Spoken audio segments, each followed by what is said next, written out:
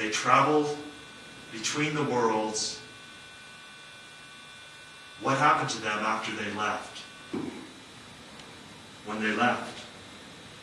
In sailing out on those serpent skin rafts into the ocean, they reached the curtain which divides the known world and the unknown world. Much has been said about the return of Quetzalcoatl.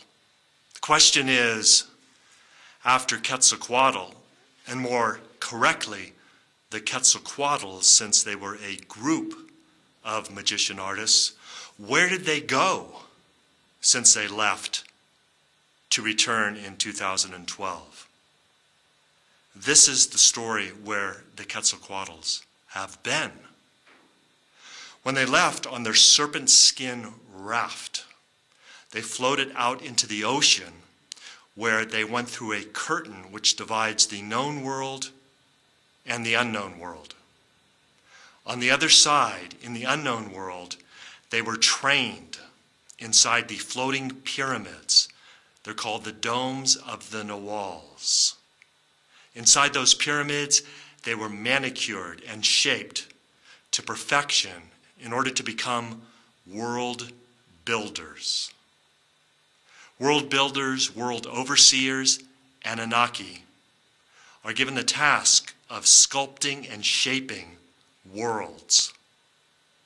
Quetzalcoatls will return in 2012 at different nodes throughout the globe in order to assist in the rebuilding of this Earth planet.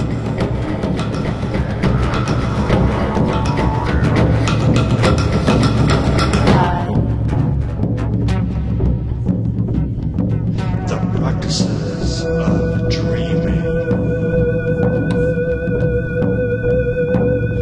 Know where you're going.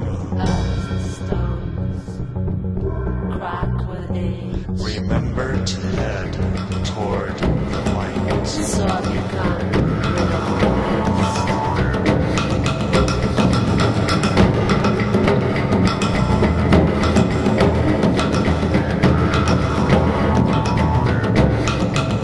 Meet with those who loved you.